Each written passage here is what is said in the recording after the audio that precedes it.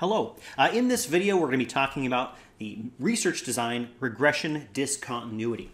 This is another way in which we can try to identify a causal effect, even if we can't necessarily control for all of the things that would be on backdoors, giving us endogeneity problems. So we're going to be trying to isolate a channel through which we think we have some random variation in our treatment. And we are going to be focusing directly on that so as to try to use it as a form of natural experiment.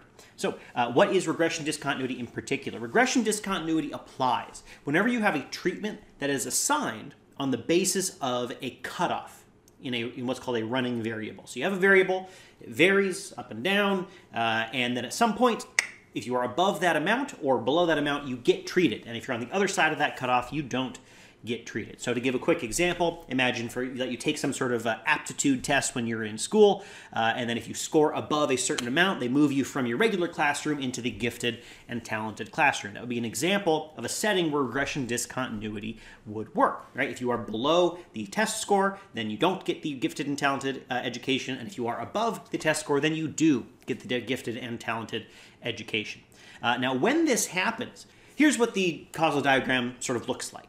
Right. So if you think about the relationship between your running variable, which is the variable that you get assigned to treatment on the basis of, so here that would be your test score in the aptitude test, and treatment, we would of course expect that treatments might cause your outcome, whatever the outcome is. Let's say your earnings as an adult, maybe the gifted and talented program makes you earn more as an adult, but also that test score should be related to both your getting the treatment and also your test score as an adult. Now this is a problem, of course, right? We would then need to control for your running variable in order to get rid of that backdoor. And there's a problem, of course, in that the treatment is assigned on the basis of the running variable. So if we control for the running variable, we will be controlling away our treatment. But actually, that's not quite true. Most of the time, the running variable has nothing to do with treatment, right? So let's say the cutoff is 90. You got to get above a 90 on the test to get into gifted and talented. The difference between a 30 and a 40 doesn't matter, right? Your running variable can vary down there, and it will affect your earnings as an adult, perhaps, but it won't affect your getting into the gifted and talented program. Whereas the difference between an 89 and a 91, well, that does account for whether you get it or not. So really, the diagram doesn't really look like this. It looks sort of like this. So we have the running variable, and the running variable affects treatment, but only through to the extent that it makes you go over that cutoff for the running variable, okay? So what this means is that we can close the we have a backdoor here from treatment to cutoff to running variable to outcome, and we can close that backdoor by controlling for running variable. But the key is this: we control for running variable everywhere except for the cutoff. We allow some variation in the running variable right at that cutoff.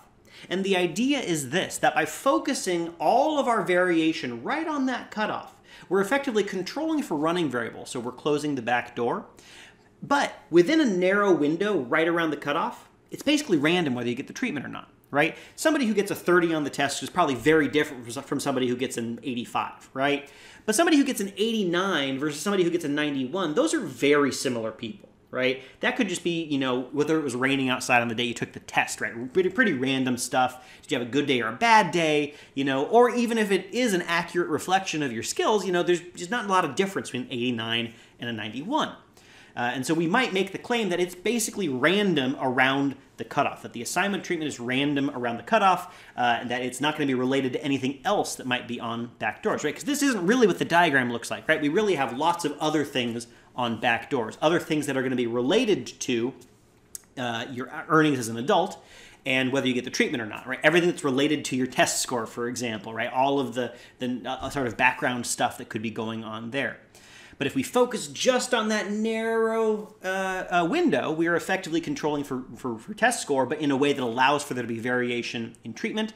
And so we kind of have a sort of random assignment between the above and below groups. So we're going to focus on just comparing right above and below the cutoff. Here's sort of how this works. You can imagine we have this data, right? We have a running variable here that is related to our outcome variable, right? So we have an upward slope naturally. So there's clearly a relationship between this running variable and the outcome. And the treatment occurs if you jump right over that little dotted cutoff line in the middle. So what we're going to do is, first of all, we're going to just care about what happens. We're going to create a binned chart that we're just looking at the average of the outcome based on that running variable. Okay, but then we're going to get rid of most of the variation. We're only going to focus in on the difference right below the cutoff to right above the cutoff. And the jump that we see right at the cutoff, that's going to be the effect that we're going to say is there, right? Because comparing the people just below and just above, that's basically random assignment. The only real difference between them is that the treatment was assigned to one of them and not the other. And so we can get the causal effect of the treatment using that cutoff. That's the idea here anyway. Of course, that's using a binned chart. We're just sort of taking averages within bins. We might want to use a little bit more information from the other parts of the chart to make our estimate a little bit better. Because what we're really trying to do is try to estimate what the scores are or what the outcomes are right below the cutoff and right above. And we can use things like all the data. We can fit lines to get better ideas of what that jump really looks like. And so we can do this with regression. And really all we have to do is try to fit two different regression lines on either side of the cutoff, and then see what we predict on either side of the cutoff using those fitted lines. So here's sort of the idea of what we're doing. So we're going to fit an ordinary least squares line just like before, okay? But the difference is that we're going to fit one line on the left side of the cutoff and another line on the right side of the cutoff. Then the way that those lines are shaped is going to tell us what we predict the outcome to be at the cutoff depending on which direction you're coming from. So if we follow this line on the left, we'd say, here's what I predict your outcome is going to be with a test with an x value of 0.5. And I'm going to then come out at it from the right. Here's what I predict your x value would be with a cut, or your y value would be with a cutoff of 0.5. And the jump that we see, the jump that we predict using our ordinary least squares fits, that is going to be our regression discontinuity effect. Okay? And here's how we can do it using regression. Basically, all we're going to have to do is just fully interact our line with whether you're above or below the cutoff. So the first step that we're going to take is that we're going to take our x variable and we're going to center it. Okay, and this isn't actually necessary, but it does make the math and interpretation a lot easier. So we're going to take that x variable, whatever our running variable is on the x-axis, and we're going to subtract out the cutoff. So if you were, let's say, 2 points above the cutoff, let's say we're back to the gifted and talented exam, you have to get above a 90. If you have a 92, I used to say you had a 92. Now we're going to say you have a 2 because you are 2 above the cutoff. Then we're going to take this regression line that we have, and we're just going to interact it with treated. So treated being you're above the cutoff. Okay, and so if you think about our regular regression line, we would have y equals beta 0 plus beta 1 times x, or x-centered as it were. Right? That would be if we fitted a single line across the entire graph. But what I want to do is I want to fit two lines. And so what I'm going to do is I'm going to give the treated, the people on the right side of the cutoff, their own intercept. So I'm going to do plus beta 1 times treated. And I'm going to give them their own slope. So I'm going to take x-centered, I'm going to multiply that by treated as well. So now I really have two different lines baked into this model. The line for the people who are not treated, who are on one side of the cutoff, is beta 0 plus beta 2 times x-centered. Okay, that's one line. Then there's a different line for people on the right side of the cutoff. Their intercept is beta 0 plus beta 1, and their slope is beta 2 plus beta 3. Right? So we have two different lines, one on the left side and the other on the right. We're going to run this regression. What we're going to get is this beta 1 value, basically what the intercept jumps by at the cutoff is going to be our regression discontinuity effect. And are we focusing on this intercept here? Because we centered the x variable. Because we centered the x variable, this intercept here is our prediction of what the difference between the non-treated and treated people are when the x value is 0. When is x 0? At the cutoff, right? So at the cutoff, what is the difference between the treated and untreated group? That is given by this right here. That's how much the intercept jumps by when we go from untreated to treated. So that gives us our regression discontinuity effect.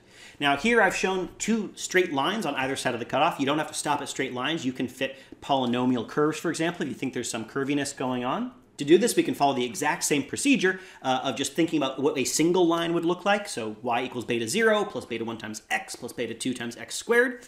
Center it, and then take that entire thing and multiply it by treated. So here we had the original line by itself, and here we have that all the exact same stuff, but multiplied times treated. So beta 0, which is a constant, and we get a constant times treated.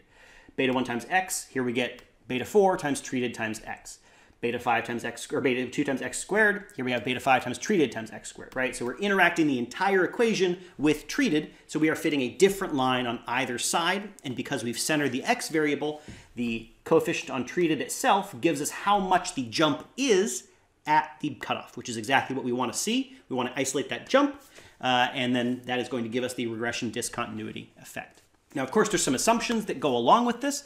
For this to work, we need to assume that the only thing changing at the jump is the treatment itself, right? The reason we're doing this in the first place is because we think that on either side of the cutoff, there's not really anything changing except for the treatment. It's basically random which side you're on. And so if something else is going on at the cutoff as well, then, you know, it's not going to work quite like that, right? So let's say if you get a test score above 90, you get into gifted and talented, and also they send you a check for $5,000. I don't know. In that case, then the effect that we get would not just be the effect of getting into gifted and talented, it would be the effect of getting into gifted and talented and getting your $5,000, which of course is not the effect that we are looking for.